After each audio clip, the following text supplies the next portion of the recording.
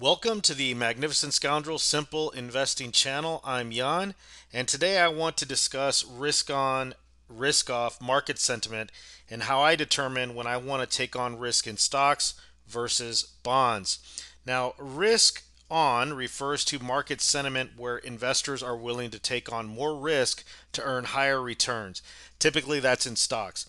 I use the SPY ETF as proxy for the US stock market, and the SPY corresponds to the price and the yield performance of the S&P 500. That blue line is the 200 SMA, or simple moving average. The 200 SMA is the average closing price of a market over the past 200 days, and it's often used by traders and investors to identify long-term trends in the market. And when SPYs close is above the 200 SMA, the US stock market is considered in an uptrend. And this is what that looks like on the chart in front of you. Now, risk off refers to market sentiment where investors and traders are willing to take on less risk and move into bonds or stay in cash. Now, when SPY's price closes below the 200 SMA, the U.S. stock market is considered in a downtrend. And this is what it looks like on the chart in front of you.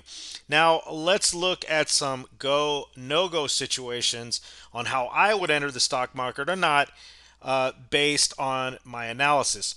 For me, it is not as simple as a close over or under the SMA. I follow price momentum as well.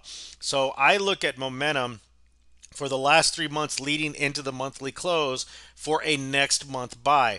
Now, this chart dates back to the last day of May in 2020. We don't have positive momentum in SPY just yet. Okay, so this is a no-go for me. I would still be in TLT this month. Okay, but let's look at the SPY chart anyway. So the SPY chart, we have a close above the 200 SMA, and this could be a bullish turn for the US stock market based on basic risk on and risk off rules. But I remain in risk off mode. Okay.